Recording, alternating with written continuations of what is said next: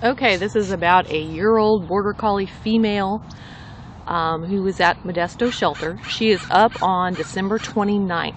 She's more of a working line Border Collie. Very friendly with people, comes when she's called and everything. Very quiet in her movement.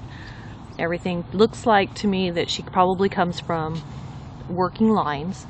Would make a good agility dog. She's really got some hops. And anyway, she'll be available. She's on the rescue list and she'll be available on December 29th.